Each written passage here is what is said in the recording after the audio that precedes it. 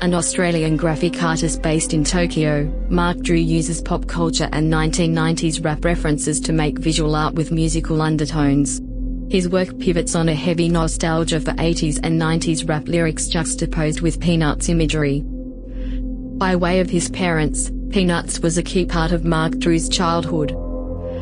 Drew's two paintings in the exhibition Something and Take Over focus on sampling. One recalls hip-hop folklore, an incident between Suge Knight and Vanilla Ice, and the emergence of Death Row Records.